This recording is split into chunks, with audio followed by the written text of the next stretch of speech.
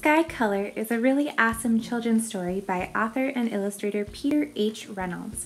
If you joined us for our optional Google Meet, you'll know that this story is about a girl who creates a mural, but she doesn't have the color blue to make the sky in her landscape.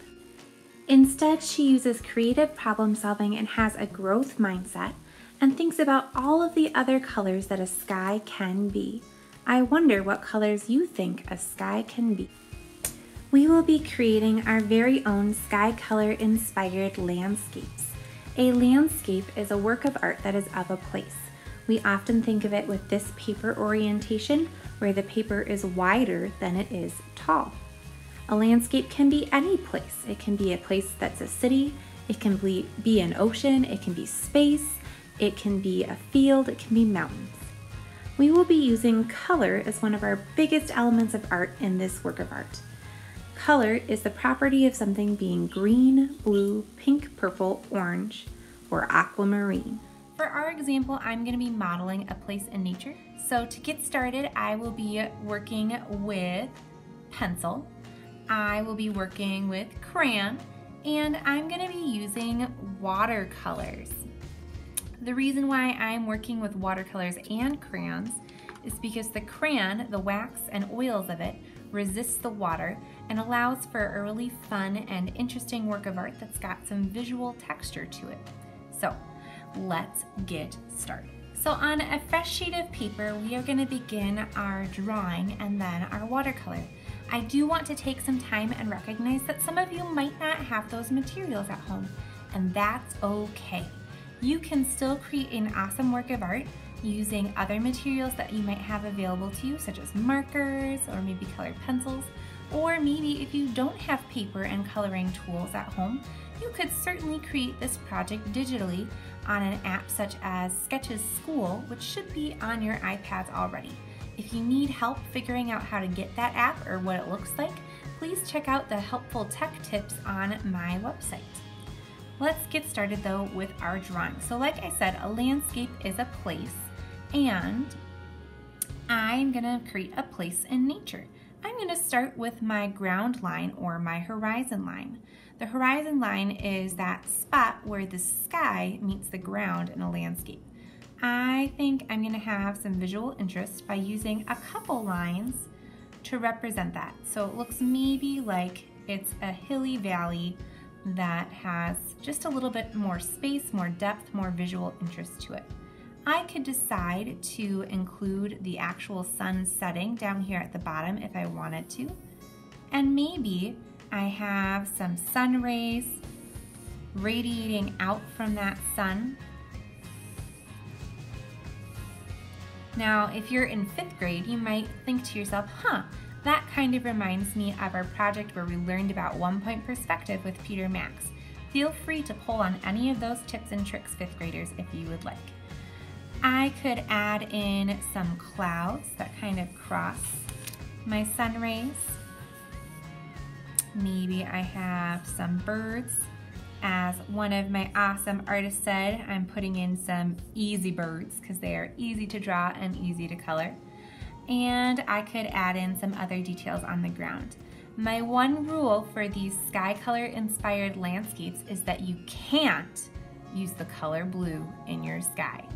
I know, mind-blowing, crazy. The blue is usually the color that we use for the sky, but if you think about it, the sky can be lots of other colors.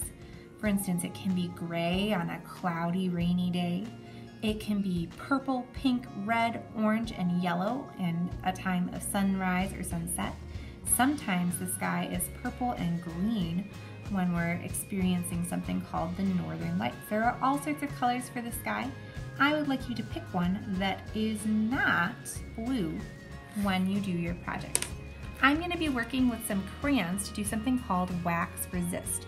So I'm going to trace over some of my details with some crayons so that the edges of those details stand out. This also can help me kind of keep my paint in place. So if I don't want my paint colors to do something called bleeding together, that's when those colors mix together when they're wet next to each other, I can kind of control and wrangle my paint by adding in some details where I have traced over with crayon. Once I have done all of those details that I want to be wax resist with crayon, that's when I'm going to grab my paintbrush and a water cup and start working with my watercolors. Now, the brushes that I'm using are kind of cool. They have the water right in the handle of the brush, so I'm not going to be using a water cup, but that is what you would need if you're working with regular watercolors. So I'm going to get started and I'm going to work with my sky first, and then I'm going to do my ground. This helps make it look like the sky is behind the ground as I naturally overlap with my colors. I'm also going to start with my lightest color first, that's yellow. This helps keep my paint clean as I'm working. So as I'm working here, I'm starting with some yellow to be a part of my sky. I'm doing my sun here. And if I want my colors to be more opaque and saturated, so it means I can't see through them, and really bright and colorful, I'm going to use a ratio of more paint to water. If I want my colors to be a little bit lighter and less saturated and less opaque, I would use more water to paint. That's a fun way to be able to control our color, as well as, in some respects, our value when we are working with watercolors. And the way that it does value is if we're working on, for instance, a white paper. When white mixes with yellow, it creates a lighter yellow. So if we're working with a lower opacity and that white is peeking through, mixing with the yellow, it's going to look like a lighter yellow than if we worked with a fuller opacity.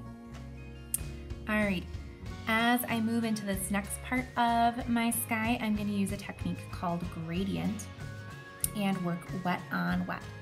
So I'm going to work with some pink, and then before my paint dries, I would rinse out my brush, go grab some purple, and then where that paint is wet, it's going to bleed together and form a nice, smooth, beautiful gradient. A gradient is when you make a shift gradually between either one value and another value, or one color and another color. In this instance, I'm going to make a gradient in between the color pink and the color purple. Again, you can see I worked with a lot of paint in my brush in that area. I can move that around with my water. Alrighty, so now I've got my sky color. If I wanted to, I could work lightly, maybe with some wisps of purple paint in these clouds, because sometimes clouds look kind of purpley when they are in that evening sky. Then I'm going to make sure that my brush is nice and clean before I switch colors. I'm going to switch to some green, and I can pull on another art technique to create a sense of space. The other art technique that I can pull on is something called atmospheric perspective.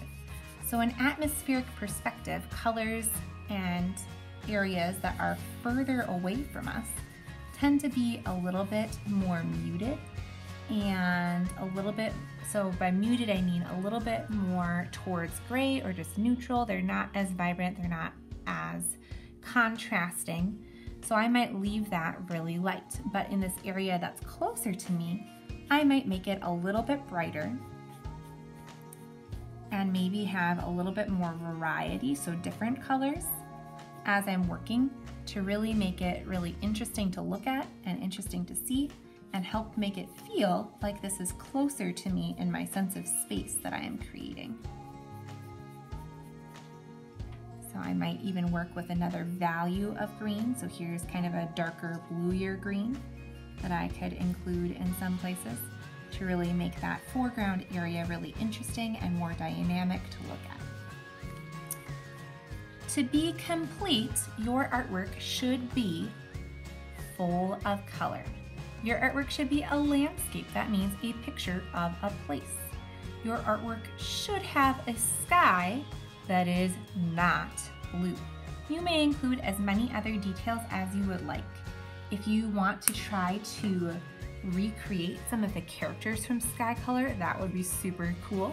Remember, you may use any art making material you have available to you. Once you have completed your artwork, please post it to this Seesaw activity.